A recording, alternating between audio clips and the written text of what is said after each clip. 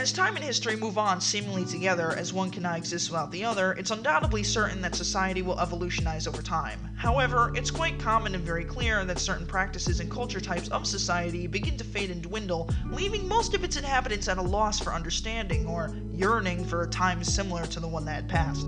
You may have heard this before, and in fact I've mentioned it in one of my other videos, which if you're looking for a wild ride down the rabbit hole, I'll leave a link to that in the description below.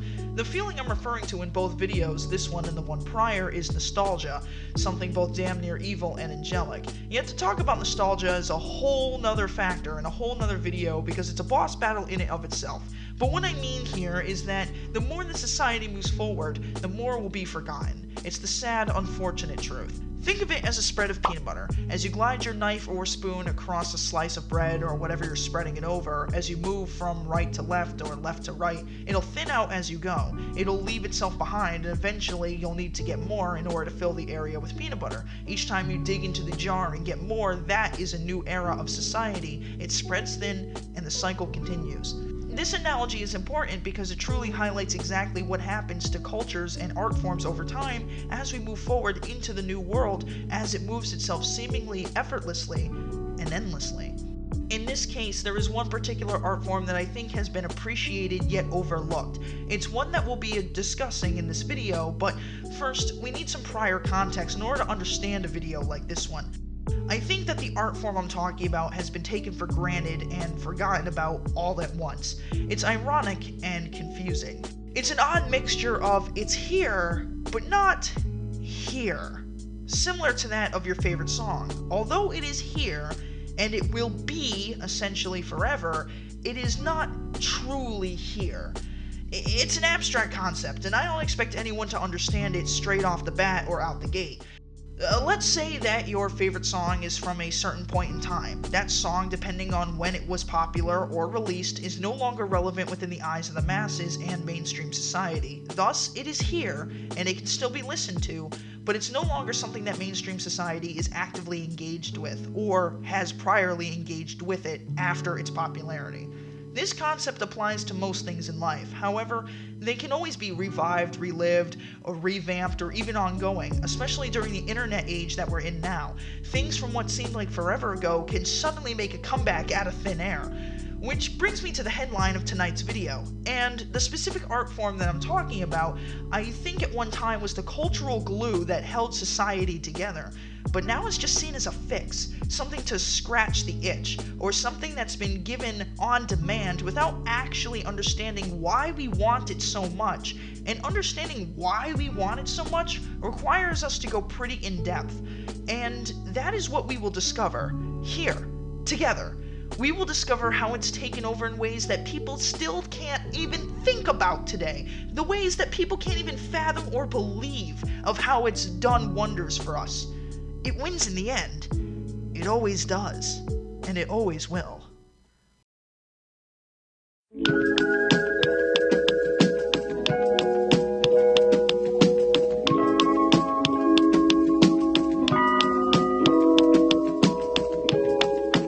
The order in which the title was written could be reworded. I'll be honest, you could reword it as visual storytelling and interactive learning.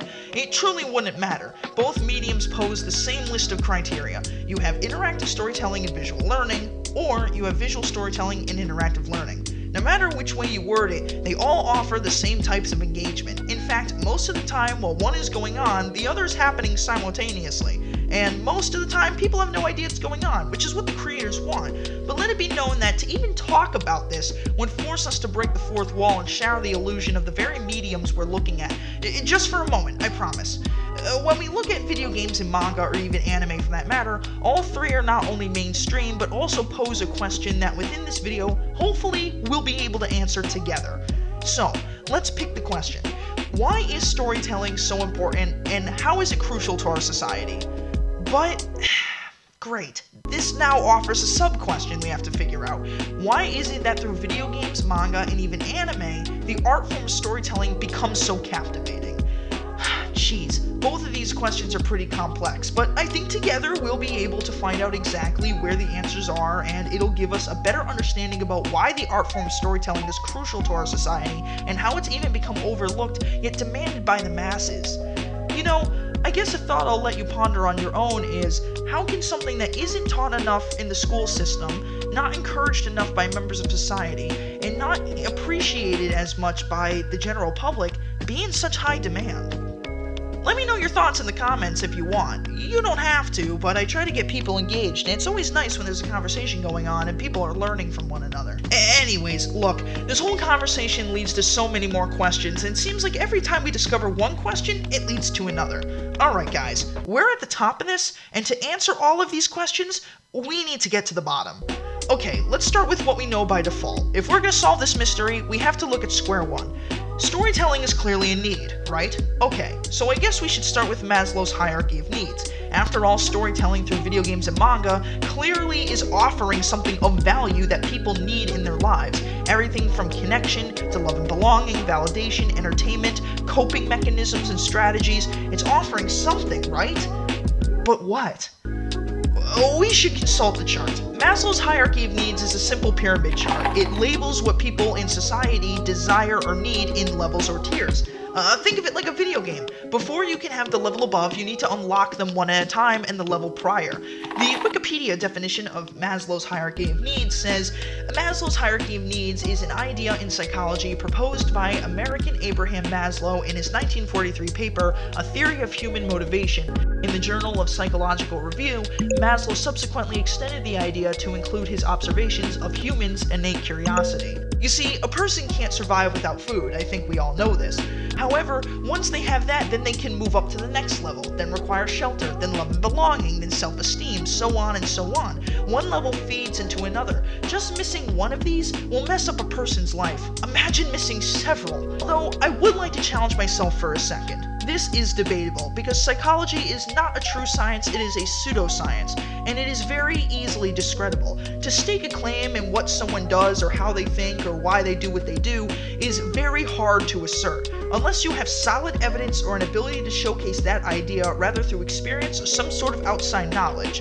People overcome and adapt their surroundings, environment, and with the times. So this pyramid may actually be inverted like so, like this, with the order still going from bottom of most basic needs to top in which are less important. Disruptive architecture like social media or other products that can alter the way people interact with the world on and offline.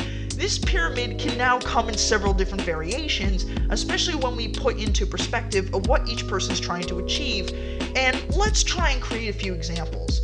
So let's just rearrange these here for a moment. And while you look at these, keep in mind that the needs of a 13-year-old are different from the needs of a 23-year-old. And yes, hang on, I know, yes, they can overlap, and that's not always the case. Not overall, but perhaps in a lot of areas. But that's a good thing though, right? That's what makes friends in a variety of age groups, right? You and your friend or friends have something in common. You guys have common interests.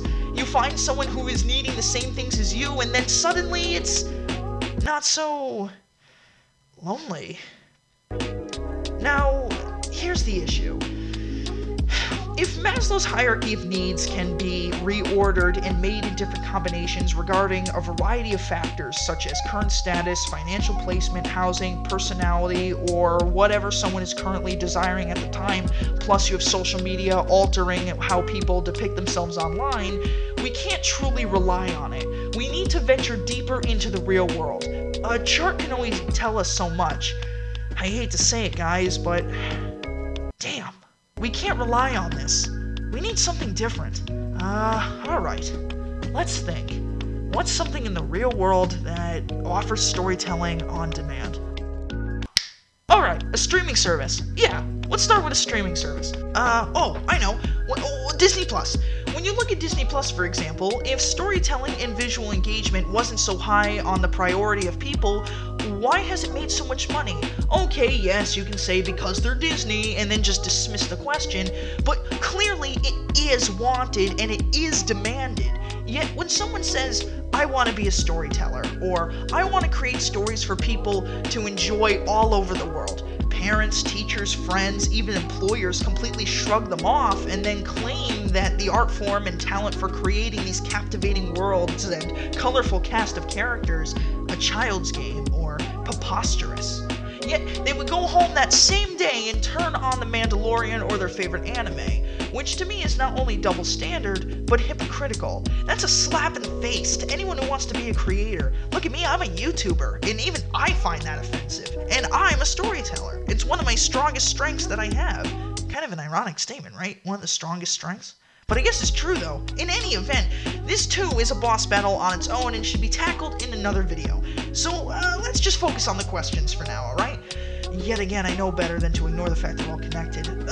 Anyways, we're going in circles here, guys. We need to start moving forward in a direction. So, why is storytelling so important, and how is it crucial to our society? And why is it that through video games, manga, and even anime, the art form storytelling becomes so captivating? This is the question that we need to answer.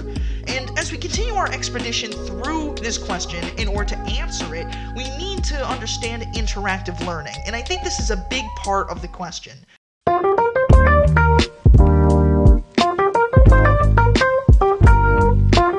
So, what is interactive learning, actually? What is that? Well, going back to Wikipedia, interactive learning is a pedagogical approach that incorporates social networking and urban computing into course design and delivery. Interactive learning has evolved out of hypergrowth and the use of digital technology and virtual communication, particularly by students. In layman's terms, interactive learning is learning by doing or learning through experience, which I think many can agree to, and is the best kind of learning. You learn by living life. You learn more by living life and learning through activity and experience than you ever would in a classroom. Oh, speaking of classrooms, the Australian National University defines interactive learning as interactive learning is a hands-on, real-life approach to education founded upon building student engagement through guided social interaction. Interactive learning is a holistic methodology that has both online and offline components, which together can make a complete educational experience. Carefully designed and constructed and structured activities facilitate learning in groups, fostering a challenging but engaging space for students to wrestle with novel concepts and develop practical skills. Typical homework activities, like applying course topics, solving problems, working through issues, are done together in class, while the classic classroom activities, such as hearing course topics explained, are done by home, watching videos, reading by looking at online resources and other texts. Students then come to class with their curiosity piqued beforehand by engaging with topics in advance, and then are given a problem, a project, a case, roleplay, or something other interactive that allows students to engage with. Interactive learning exercises which engage with them and their peers and teaching staff in an interactive and energetic learning environment. You know, it's funny, because Harvard University actually agreed upon this. Eric Mazur, I do apologize for butchering his name, but we'll call him Professor Eric for now. It sounds like a Pokemon trainer. Anyways, at Harvard University, Professor Eric, a physics professor at Harvard University, said in an interview done by Harvard that interactive learning makes it impossible to sleep through class. And I completely agree. Being able to go out there and being able to have people learn physically by doing and having real experience will always be the best kind of learning. You can ask a firefighter, a chef, a police officer, someone in the pharmaceutical industry, a teacher, a lawyer. Having them in the lab, in the kitchen, in a simulation, or in a real fire will always tell someone how they act and how they learn. You learn by doing, not just by sitting in front of a chalkboard or a whiteboard all day. You see, Wikipedia, Harvard, and the University of Australia give us the answers that we need. So I guess there we have it, right? We have what we came for. Thanks for watching. Partly. Unfortunately, the textbook classroom definition is all that we were given, and we need to apply this to the real world. We're not talking about what it's like learning in the classroom. We're talking about how interactive learning applies to storytelling in the real world. Applying it to the real world is where our focus is and how we will answer all these questions that we've obtained so far.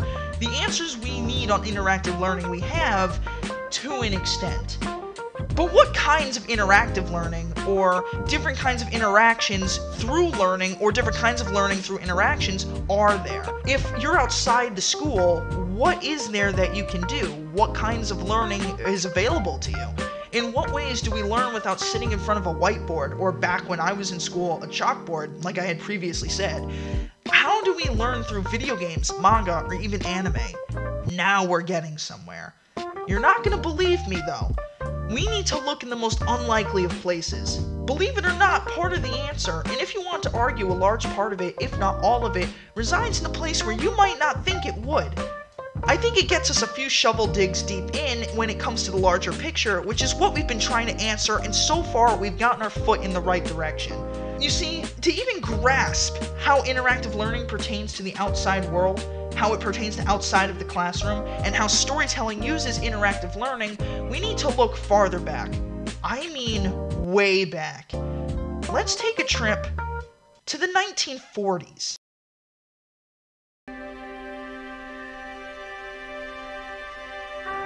With L.A. Noire, Team Bondi and Rockstar Games set out to create a unique crime thriller that explores what it means to be a detective in Hollywood's golden age, one of the most glamorous and most violent periods in the city's history. LAPD, could you stand clear of the body, please? Inspired by real-world cases, players must solve crimes, plots, and conspiracies, all set within the meticulously recreated city of Los Angeles.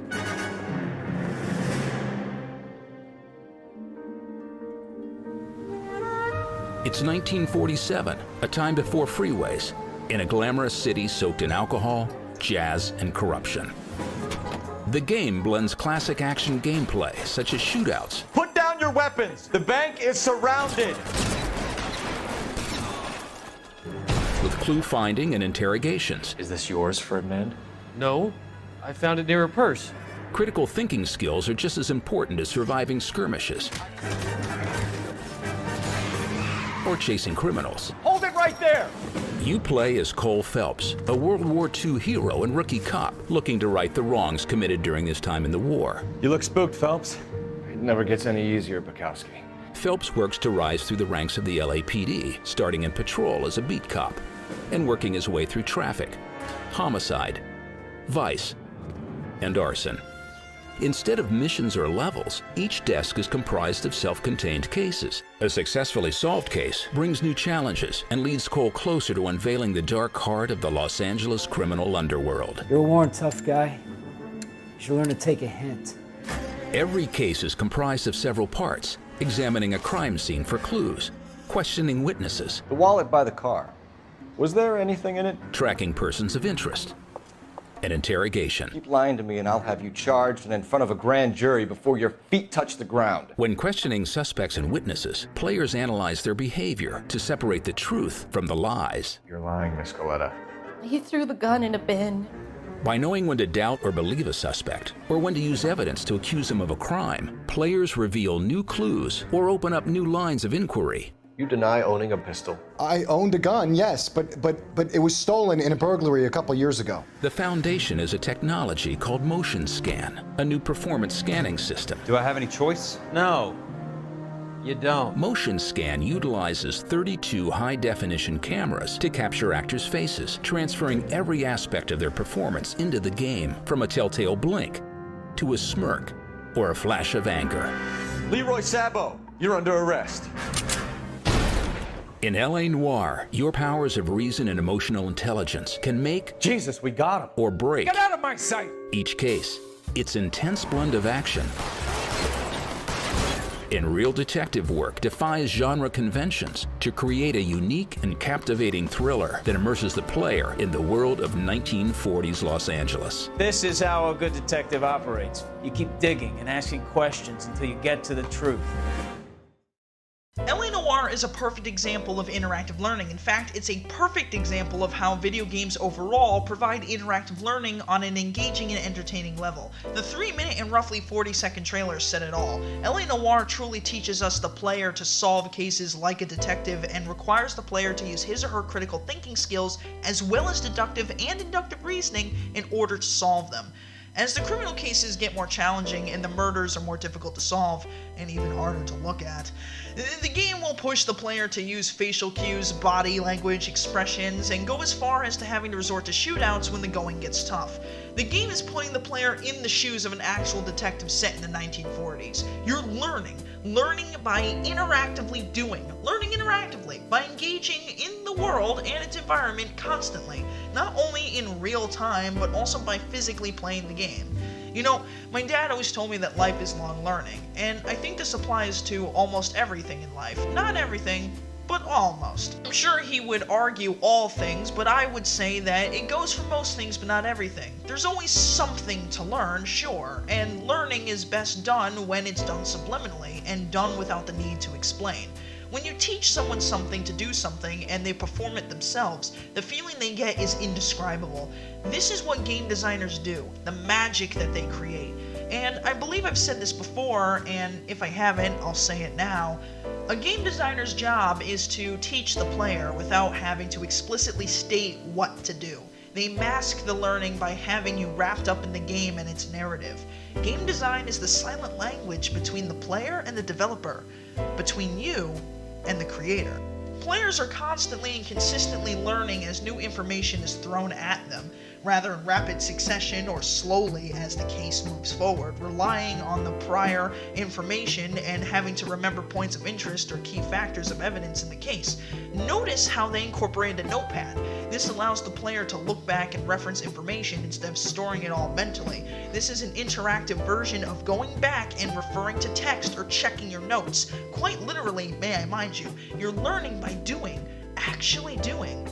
If you've never played LA Noire, or even if you have played LA Noire, or to anyone watching this video who has, or at least looked at the walkthrough of the game on YouTube with a quick search, you'll know that LA Noire doesn't tell you what to do. It'll give you objectives, but it won't tell you what to do. Once you're done investigating the crime scene, you go back to the car and the story continues. As your partner comes along and tells you where to go, or you set a destination because you believe there's a point of interest that could lead the case somewhere, there's several clues hidden about and different ways to approach the case. You take the game at your own pace. You learn at your own pace. You inspect every room, every inch of the crime scene, and there's no wrong answer to how you investigate, to how you hold the controller in your hands. You figure out the pieces of the puzzle and they fit together. You're not only learning the controls of the game and learning how to play, but you're learning so much more all at once. You know, doctors actually, believe it or not, are often told or required to play video games, primarily shooters or surgical simulators, to get precision hand-eye coordination, as when you play video games you can't be staring down at the controller the whole time. You need to look with your eyes, listen with your ears, think with your head, and use your hands and communicate, rather with the AI or with players all at the same time. It sounds simple, as we all do it every day, but put someone who's never played a game before in that situation, or someone who hasn't played baseball before, and you'll see just how hard it can be. Video games are not easy, and some are downright discouraging. You're asked to do so much at once. It may look like you're lounging about wasting the day, but if only they could see how much information you're processing, how fast and how quickly you react to it, I think people would have a different approach to gaming and see just how much it has to offer the world. Especially when part of this learning is communication.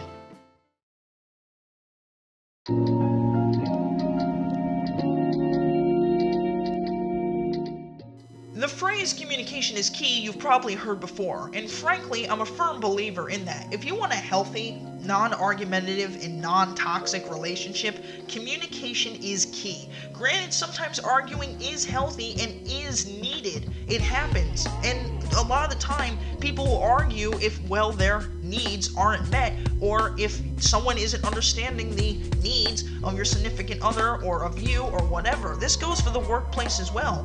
Geez, talk about being needy, huh?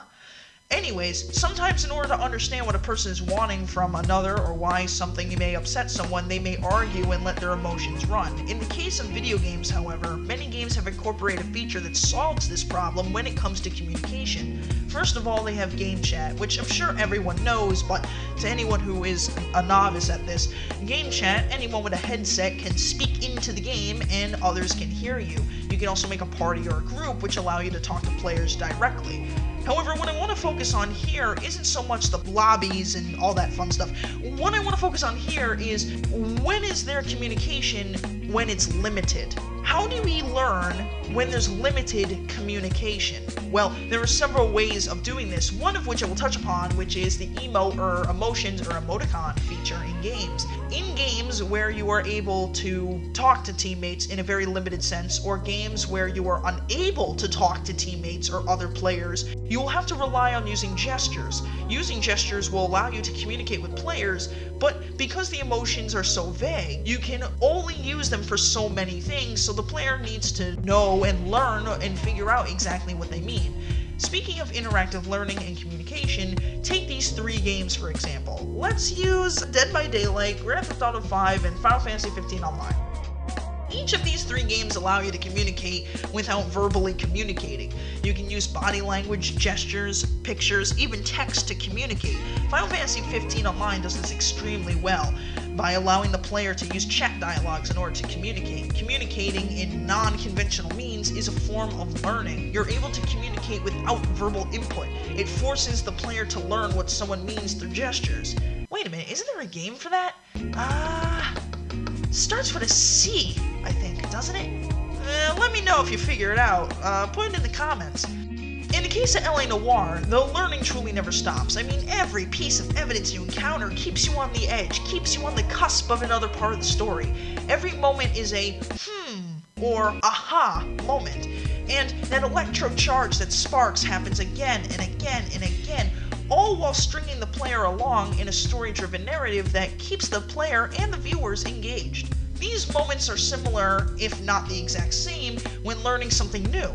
For example, when I'm designing a level or just designing and developing my RPG in general using the Unreal Engine, I figure out what's wrong, connect the nodes and boxes together, and then it works. That aha moment is what keeps people consistently learning. There is no aha moment in school, and when there is, it's rare and it isn't exciting for very long, and usually it doesn't give you any reward. In my opinion, the social system and educational system need to change in a more practical sense and let people show their intelligence and ability to figure things out. But that's a whole nother video, and we're not going to be going into that rabbit hole in this one. Interactive learning also comes down to not just physical or in-game functionality and mechanics, and it's not just communication either. It also comes down to the level design and game design.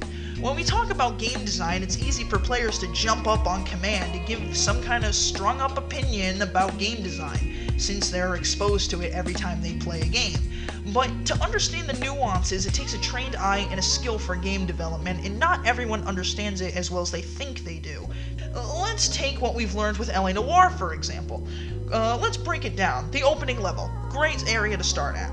Cole Phelps starts on the alleyway. Alleyways are perfect examples and great ways to introduce the game or have a general starter location, because alleyways in general are very narrow, forcing the player to look straight ahead and look around, giving notice on where to go or what to do. Look at how Cole is facing straight down the alleyway. Not only is this foreshadowing in several areas, but notice how his flashlight shines right on the door with the blood spatter on it. The game is telling you, hey, there's blood on the door, go check it out.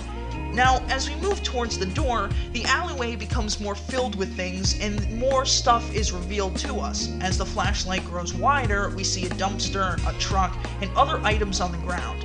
This kind of game design teaches us a lot. Don't just look at what's in front of you, explore other areas too. Then look around you. You may find things that aren't in plain sight.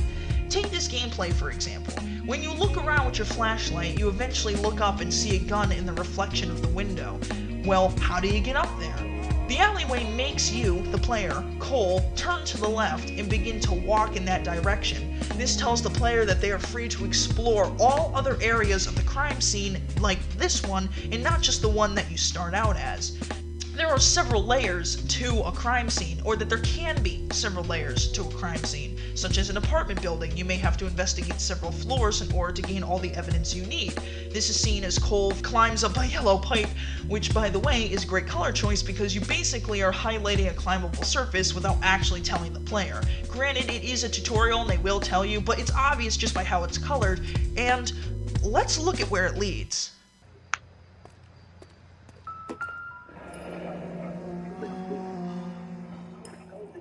Ralph, there's something on the rooftop. How the hell did you see that? Reflection in the window. Looks like it might be our weapon. I'm gonna see if I can find a way up there. All right, don't hurt yourself.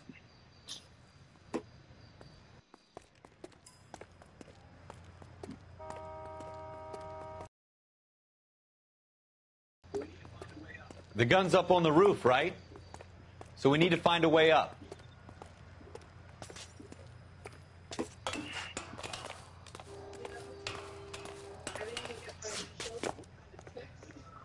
There are several other games that have brilliant game design. In fact, most games that are loved use some form of interactive learning in some way or other. If we look at Sly Cooper, the first one, Sly Cooper and the Thievius Raccoonus, Sly walks up a ramp and is greeted with a curved water tower, which is kind of ironic because I'm pretty sure all water towers are curved. Anyways, with a sparkling blue trail, this tells the player that they can shimmy along any surface with a blue trail. However, when approached at the end, there is no blue trail. Instead, there are two antenna-like platforms telling the player that they'll have to jump from platform to platform.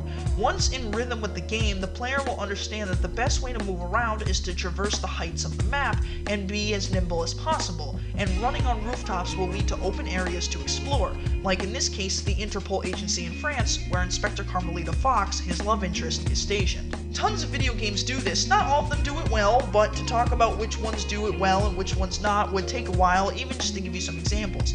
And while all this is amazing and whatnot, we need to dive deeper into the next bit about this whole ordeal. We've seen a lot about interactive learning, but what about the storytelling? This seems to be a part of the question that just keeps slipping away from us, and we need to be able to capture this before it's too late. So what about storytelling?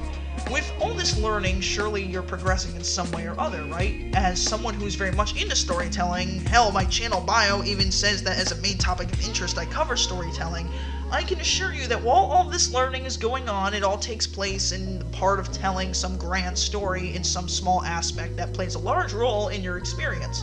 Speaking of storytelling, we should look into that side of the entertainment and see how this all fits together. After all, when we play video games, we play it for the story.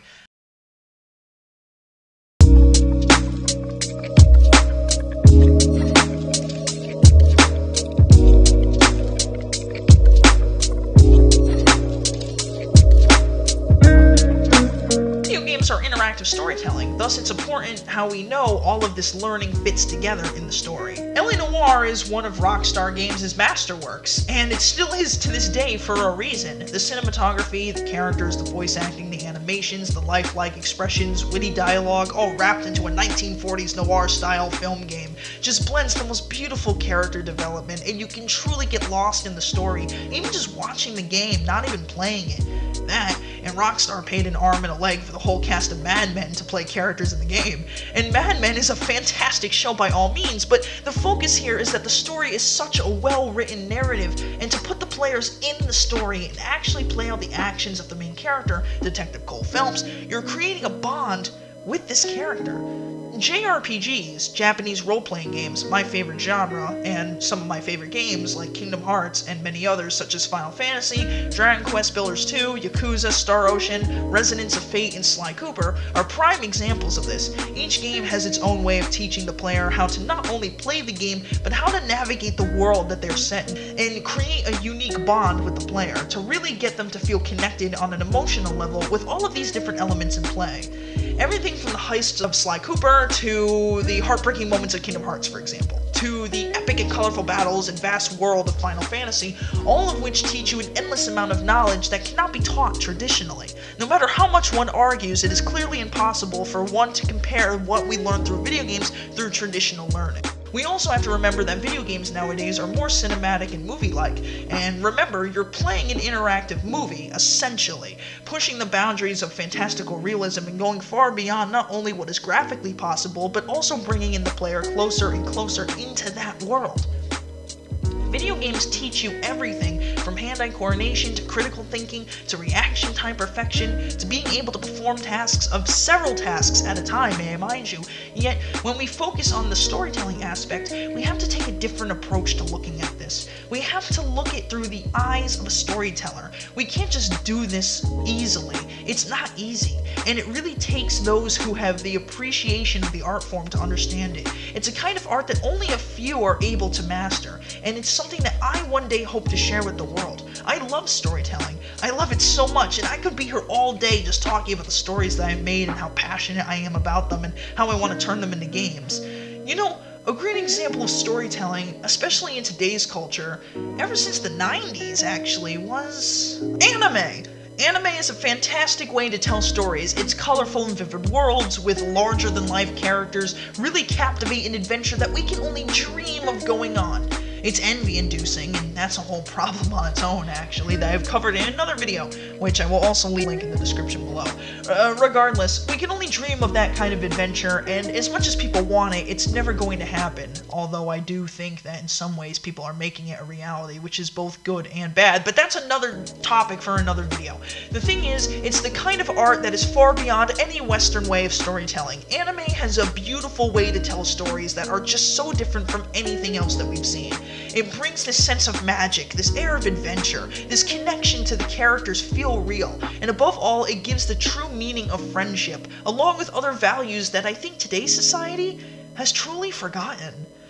Granted, I can't look at anime with a rose-tinted lens for too long, as there is a dark side. Anime is brilliant. Yet, it doesn't start out on screen. It actually is the visual adaptation for the manga, which is a Japanese comic book that it was published from. Most anime comes from a manga that was turned into a TV show that airs weekly. But here's where my bread and butter comes in.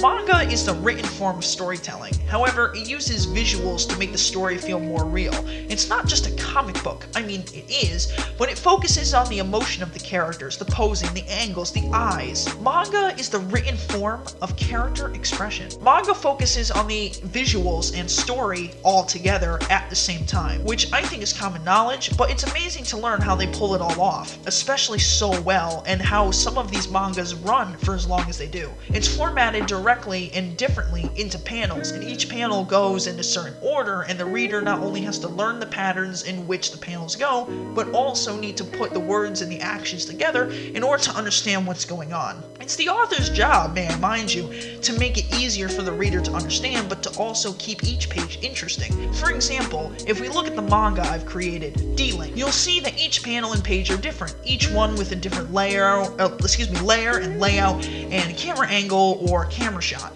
if you will. You see, with manga, and what makes it different from other novels is that it shows different camera shots or camera angles in order to tell the story even further.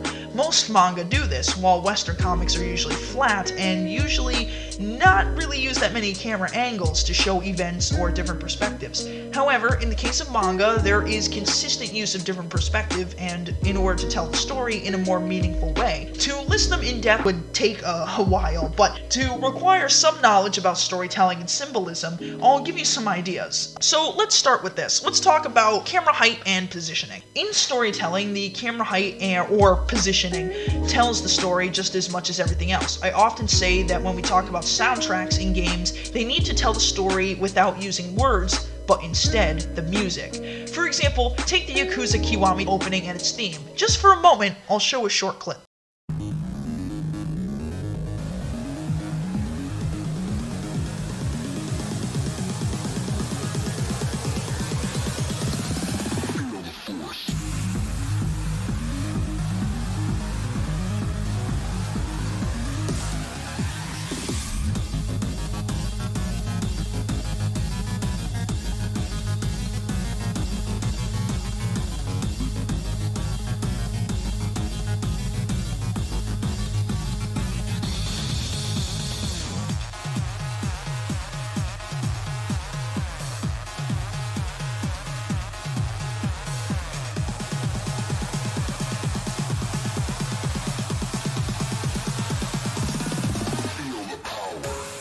As you can see, there are several camera angles in the opening, all giving different messages and indications as to who is what and what is who.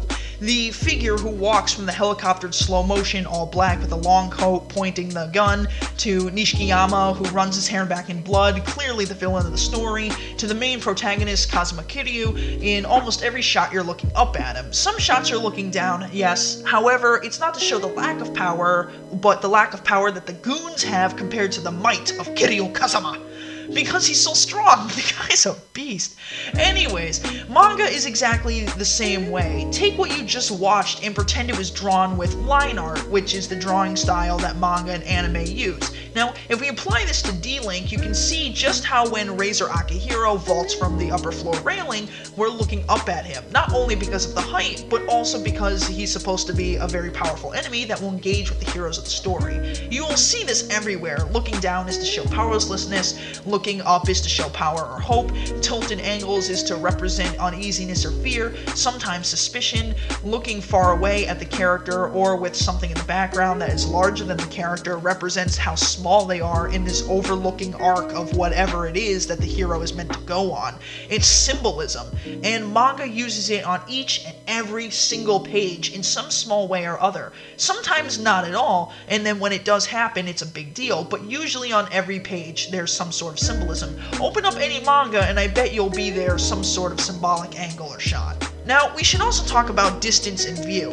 For distance and view, take these two panels in D-Link, where the main protagonist, Kinzaki Daigami, is sitting on the dock with his friends, Shikio and Triton. The camera angle was far from them, showing these three of them together in a much larger space than they are together, showing that the three of them in what will soon be this large world is bigger than what they imagined, especially since Kinzaki was transported to this new world. He has a lot to explore. In this panel, though, however, where he talks about how he feels scared, worried, isolated, a little lost and confused, you see a large ocean behind him, again showing that there's something bigger than him that he will have to take a part of, which is his overall destiny. It's dramatic, but that's how most of manga is. I'm a sucker for J-drama. Let's talk about style. So when we talk about style, we're looking at how the characters are dressed, what it says about them, what the style of the manga is, the hair, the art style, the way that things look, etc. These tell the story as well, because it brings the world together in uniform. Everything looks like they fit together, and that's a big part of what tells the story. This will lead us into character stance and body language. When we look at character stance and body language, take the cover of these three mangas. We're going to use D-Link, Full Metal Alchemist, and Bleach. Fun fact about Bleach. Did you know the inside joke about Bleach and why it's titled that way is because the manga and the anime were so bloody that the characters had to bleach their clothes for the next episode? Just thought you'd like to know that. Impress your friends at a dinner party. Anyways, in any event, let's take these three covers. Look at how they were all positioned. The first one has the characters all sitting in a triangle formation to show Trinity, to show that the three of them are unified and together. This catastrophe, the mirror in the middle being shattered, and that they are holding it all together. If you look at how each of them are positioned, it gives a more foreshadowing effect, not only to the story, but also to the characters. So let's look at this a little more. Kinzaki is sitting upon the mirror, known as the Grand Gateway, to say that he is the one who commands it and even rules it. He even sits upon it like a throne of some kind, which foreshadows his destiny. Triton, on the right, sits relaxed, slouched, comfortable, stretched out. This shows his relaxed nature and carefree attitude, enjoying life, but also his confidence within himself. When we look at Shikio Yoshikawa on the left, he's more reserved, more inward towards himself, holding cards as he looks out into space, thinking. This shows not only his more introverted nature on contrast to Triton and Kinzaki, but also his more let's think before we do nature, which is opposite to Triton, who is willing to speak first and let his voice be heard, or Kinzaki, who still has a ways to go before he can claim his destiny. These characteristics are of importance. They show you exactly who the characters are and how they are to be perceived, or how to perceive them before you even open up the manga. And then when you read it, you go, oh, I get it. And then as the story goes forward in each volume, you learn more and more about each character, and you learn that they are just like you and I. Multifaceted people with many sides to them. That's what makes them feel real. When we look at Full Metal Alchemist, the main protagonist, Edward Elric, the one in the red cloak and the white gloves, you can see that he looks fierce, determined, powerful, almost angry of some kind. When we're looking up at him, he has a weight to him. And if you look, it looks like his hand is made of metal, similar to his brother Al, who is the knight behind him. Notice the gears and the cogs behind them both, and even on the volume number label, also known as the chapter sticker or volume label, it doesn't matter. The point is, you can see that this has something to do with machinery and possibly magic, which is what the point of the series is, or at least a large part of.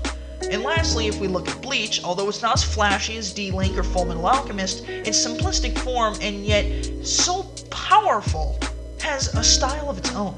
The style is rough but sharp, the coloring is vibrant, and even on the header of the title, the main character, Ichigo Kurosaki, holds a tight fist while sword is prominently in front of him, highlighting something special about the sword, about him.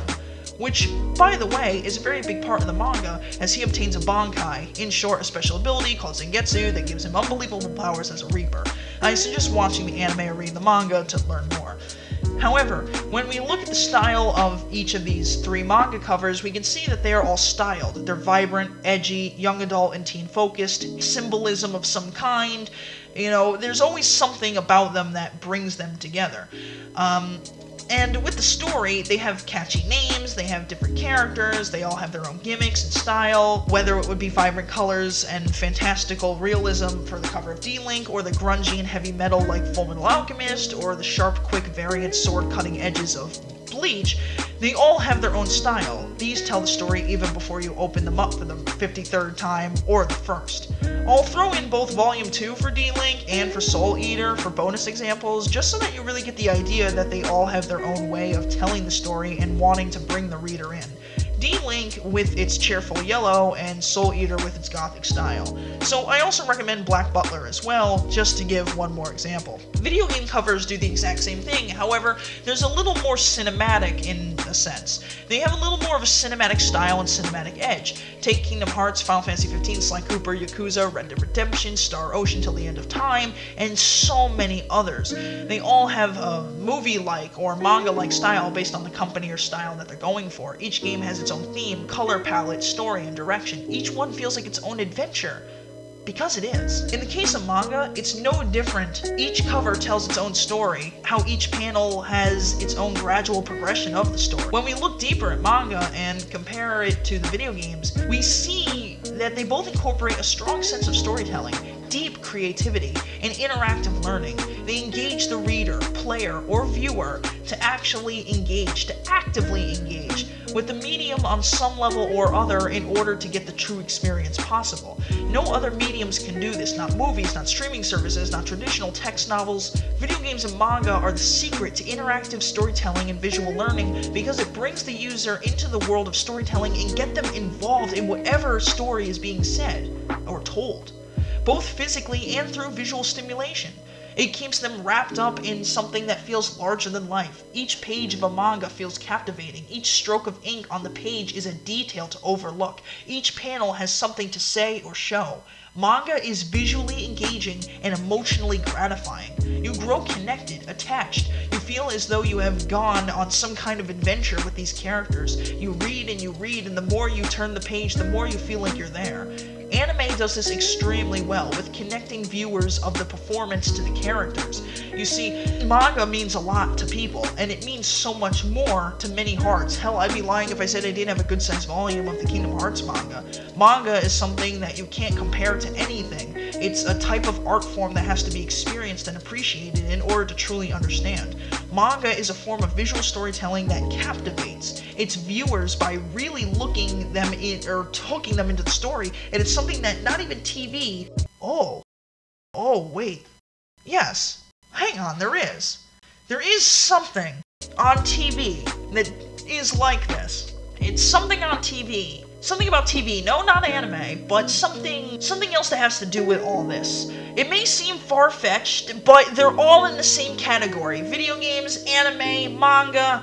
There is. Let me see if I can find it. It may seem far-fetched, but trust me, it's something visually engaging, something that relates to both video games, manga, interactive learning, visual storytelling. Where is it? There is. Hang on. Let me pause. Okay, where is it? Is it there? No. This? Oh, no, what the hell is... Okay, what about this? Ooh, oh, God, where did I get this? Oh, God, okay, let's just gonna put that there. Oh, I still had this? Oh, my God. Oh, okay, hold on, let me find... When did I buy this? Alright, okay, I found it, okay. Haha, found you. Whew. Alright, let's pop this in.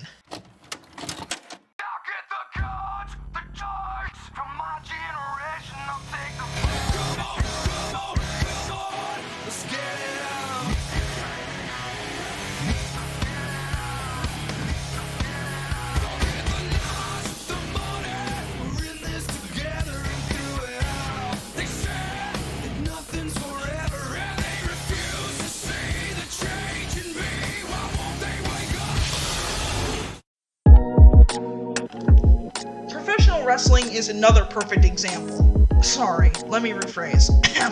Was a perfect example of interactive physical storytelling.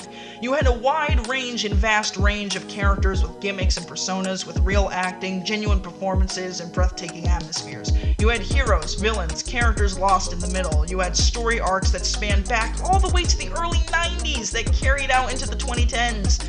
There were storylines that built up for 3 years at minimum or more. It was incredible. The saga continues in every which way, so much so it was hard to keep up with them all at times. Wrestling created a cultural following that spread to the masses for millions on millions of people around the world, and it looked like it was even more on TV when you were viewing it in the United States where it was being held. Areas used to be sold out at every show if it was an outdoor venue. Hell, the arenas were sold out at every show when it was televised. Fans were crammed and packed together so tight that when a wrestler would go over the barricade, they had a hard time getting back over. They were loved by everyone. The world of wrestling was home to millions of fans who believed in the very world that WWE was trying to bring to life. A good book I highly recommend is called Ball 4, where it talks about how American society used to look up to baseball players, but they truly weren't the kind of people you believed them to be. This is a similar extent to the world wrestling entertainment industry. However, it was a world like none other, a world that can only be described as electrifying, both on the field and in the ring. The stories were captivating, characters were catchy, held likable, or if they were a villain, easily hateable and very much disliked. The world came alive, the stories were real, they felt real. If you cried when your favorite hero lost, the villain made sure to rub it in your face. And you were angered when the villain got a cheap win over them. You cheered when your favorite wrestler did the most superhuman defying moves and promos you could imagine. You laughed when insults were slung around and slapped back and forth. After all, a big part of the wrestling was the trash talk. SummerSlam, I'm gonna take care of that smelly, greasy, nasty animal.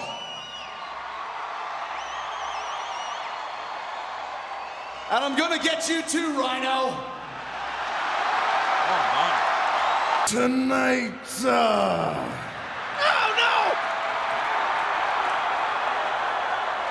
I am the game. And in this very ring, for the next 20 minutes, is he constipated? I'm going to be talking and saying absolutely nothing. I didn't think it was possible, but I think I finally found somebody in the company that's whiter than I am. As comedic, cringy, aged, or even serious as the trash talk was, it never got old. The writing made it feel like the world was that much more real, and that the stories that they were telling felt that much more real. The world felt larger than life. You felt as though they were true. I talk about this in past tense because the product is no longer the same. Ask any wrestling fan and they'll more than likely say the same. You see, it felt that way because it was made that way. Because to us, when wrestling was good, it was real. Somewhere along the line, WWE forgot what storytelling was about. Somewhere along the line, they forgot what made wrestling wrestling. Somewhere along the line, they forgot that to millions of people, they were offering an escape every week. They were giving joy. They were providing entertainment that didn't feel like entertainment but an adventure, with a cast of characters that seemed at the center of the world for TV every week. We felt as though the characters were not only real but connected. The wrestling world was something that brought a kind of magic that wasn't just flashy gimmicks and lots of fireworks. It was something that brought a kind of charisma to the entertainment scene. It was a type of theater not for a play of those of the faint of heart, but those who wanted to see something that was breathtaking, and something that felt so real you could touch it. Wrestling wasn't this interpretive dance style we see today, hence why I'm only showing clips of when it was good, but rather real characters with real motives and real agendas. Well, as real as it could get. You followed the stories every week. You bought the hats, the masks, the shirts, you made the signs to show appreciation, to get the attention and chant and cheer of your favorite wrestler. You worried for them, cared for them, admired them. Wrestlers were giving teens and young adults in their 20s and over something to hold on to, something to believe in, something to enjoy. Wrestling was a big part of the many lives that I know. Hell, even my college professors were into wrestling. Many of the people that I talked to have expressed how much they enjoyed watching John Cena, Kurt Angle, Stone Cold Steve Austin, and many others come out to the ring and suplex everyone in the ring. How they cheered at home when they saw Shawn Michaels or Chris Jericho come out on stage and get ready to suplex everybody, and when they're going for a title win, or when they were ready to doing their taunts or gimmicks on stage when they were ready to win another championship. Speaking of championships, by the way, they didn't feel just like belts made of solid gold. They felt like treasure. They felt important. They felt like they were worth more than the president's seat in the Oval Office. Alright, okay. Maybe that was an exaggeration. But is it? Back in the day, the titles were so important to someone for some reason or other, you saw them bleed for it. Literally. You saw them bleed for it, cry for it, turn evil for it. You've seen people jump off ladders or put people through tables for it. They almost killed for it. They were forced to go beyond normal limits for it. Wrestling reinforces an idea long gone and long since dead. Dreams can come true. It means something to those people, and I say those people because they weren't just characters, they were people. And they weren't just people. They were a special kind of people. They were the people that were special to us. I like to believe that fictional characters aren't just characters, but people. They have a connection. The reason why I brought up professional wrestling in the first place is because in a lot of ways it's similar to manga, in both the sense of its constant over-the-top and flashy gimmicks, but also the vast and colorful world, the wide variety and cast of array of characters, each with their own goals, motives, feelings, agendas, their own blood and personality. They feel human. And because of that, we did what we did with wrestling with what we do with manga. You followed the stories every week. You bought the hats, you bought the accessories such as backpacks or bags, the shirts. You bought the mangas and brought them to school because the ones in the library weren't the best. You even showed your appreciation to get the attention and chant and cheer of your favorite character. You'd rush home to the TV eagerly waiting for that episode to start. I remember when I was a kid back in the 2000s, I used to come home every day and after school and I'd watch anime. And during lunch at school, I'd read the manga of whatever anime I was watching at the time. I remember going home and getting a bag of my favorite snack. I remember getting a refreshing drink of some kind of my favorite snack and watching anime. Hell, there was one whole summer where I spent just watching anime. I'm pretty sure there were actually several summers where I just sat watching anime. But regardless, those lazy afternoons with the sunlight just right, and the summer air, it was tranquil. Just me and my friends. Well, fictional, televised, connectional friends. Well, regardless, when it comes to manga, the characters feel true. You worried for them, cared for them, you admired them. Manga were giving kids, teens, and young adults something to hold on to, something to believe in, something to enjoy. Sounds like what I just said about wrestling, right? It seems as though the pattern is true. Storytelling is giving us a lot in more ways than one, from interactive learning to visual storytelling to engagement on another level. It's just pure magic. Manga was a big part of the lives that I know. You watch the characters laugh, cry, turn evil, die, suffer, triumph, come out on top, and fight for their dream. There was not one manga that isn't a classic where the main character won't go above and beyond to achieve whatever it is that they want in their world, reinforcing the idea that dreams can come true. It's almost like storytelling is... well, never mind. Storytelling is important to our culture. It's been around for thousands of years, probably a lot longer than just thousands, hundreds of thousands of years, since the first cave we know in Spain. I'm pretty sure there's one in France as well, I believe as well. But regardless, when it comes to storytelling, it is the very fabric that holds entertainment and community together. The Native American tribes built a whole culture around it, same with ancient China and feudal Japan. If you look at Greek mythology, storytelling is vital to our culture, to who we are as people. It's a large fabric in the quilt of society seen with video games, manga. These mediums, through storytelling and interactive learning, they teach us so much, yet we give so little. Why is that? Storytelling needs to be shown more, needs to be taught more, needs to be raised in awareness, and needs to be used more. Storytelling does wonders for people. People who listen to stories, write stories, design stories. It's fun and amazing to get wrapped up into a tale that seems so close, yet only in a dream. We need to start using storytelling in the workplace, in schools. We need to start to get college students more involved in creativity and in the arts. Storytelling helps us learn so much. Messages, motifs. Take the video game Fable 3. As long as someone has power, if they abuse it, they will lose it. Power can be your downfall or your ascension. Storytelling helps us learn, helps us engage, helps us understand to communicate through the narrative. If it was taught more in schools, encouraged more in the workplace, appreciated more by the masses to a larger extent, I think people would wonder, how can I tell stories that captivate millions? How can I tell a story that benefits the workplace? How can I get my students engaged in a story and help them learn on a subject of interest? These are questions that no one is asking. These are tools and resources no one is using. Why can't students show that their talent of storytelling is impressive and they bring it to whatever subject that they're learning? Why can't companies have a story of the day and get the creative minds flowing or a message to be given to enforce a healthy workplace culture? Why can't we get more people talking about stories? There is so much of it out there, yet no one is talking about it. Fans of anime and manga and video games will talk about it, sure, but it seems like that's all there is. We need to get it out there more. We need to start encouraging people to learn that storytelling is an art. Not everyone may be talented in it, or like it, or even be good at it, or want to be a part of it. It's an intellectual art, and some people are more doers than thinkers, or more into blue-collar work than white-collar jobs, and you know what? That's fine. Let's stay that way. But when it comes to the intellectual environment, or a talent like mine where storytelling is a strength, why can't we have it to where more people overall realize that storytelling teaches us how to survive, how to love, how to hate, how to appreciate, how to value, how to judge, how to think, how to feel?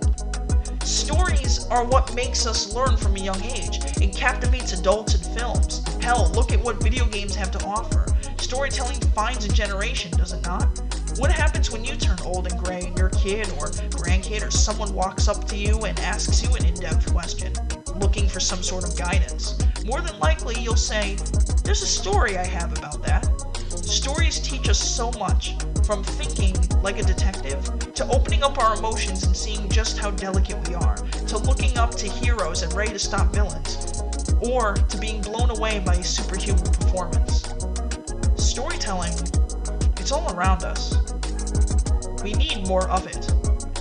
We need to be seen more. We need it to make a comeback.